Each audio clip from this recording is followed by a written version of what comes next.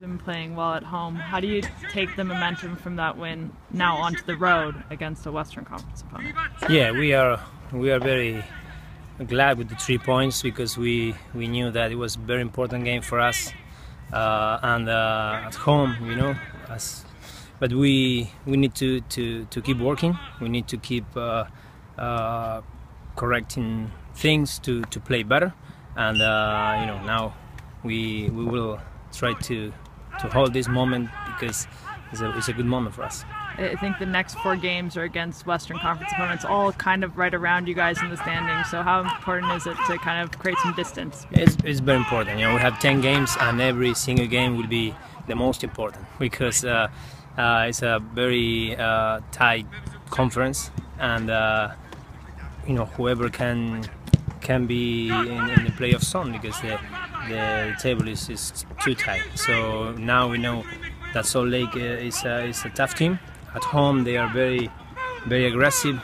They are a very good team, and we'll try to play well because we know that if we win that game, we'll be in a very good position to make the playoff. You guys had some trouble at Real Salt Lake in recent years. You have won there, but it's been difficult. Why do you think that is? Because at home they play very aggressive. They play high on the field.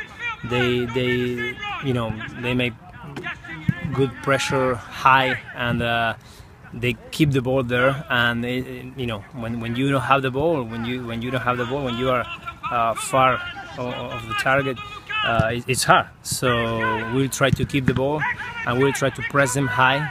And if we have the ball, I think we will create chances to win. For you, you've been back a while now since the injuries. Do you feel like you're still improving each and every game? I'm trying that.